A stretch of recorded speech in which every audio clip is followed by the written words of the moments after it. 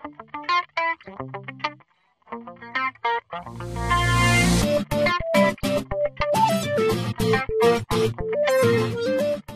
day to all of you engineers and welcome back to WALTS, the Watch and Learn training system.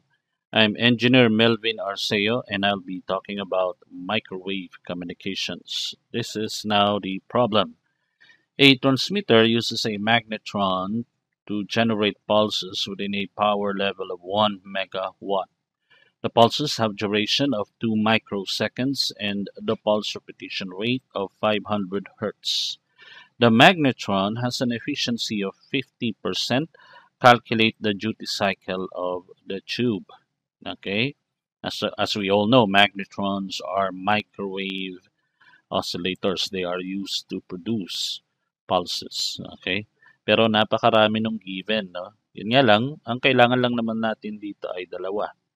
Una ay yung duration ng pulses, which is 2 microseconds, and then the pulse repetition rate, which is 500 hertz. Okay?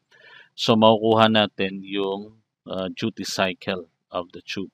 Ang formula for getting the duty cycle of this problem will be using this equation.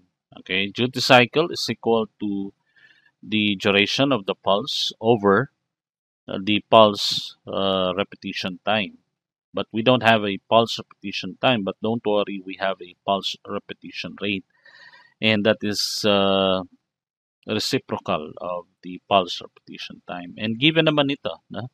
This is given, this is 500 hertz, so we can solve for the PRT. So pagka kinuha natin yung PRT, PRT is simply 1 over 500 hertz.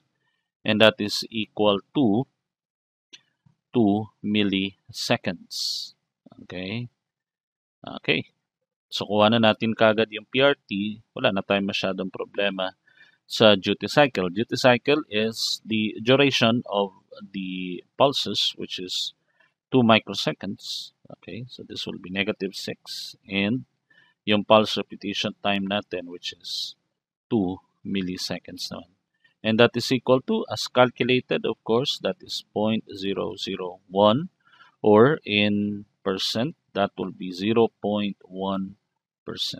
Okay, so napakadali nung question na ito. Ang sagot ay, of course, letter D, 0.1%. So, madali lang siya, hindi ba? So, thank you for viewing and I hope this will help you pass the board exams. Thank you very much.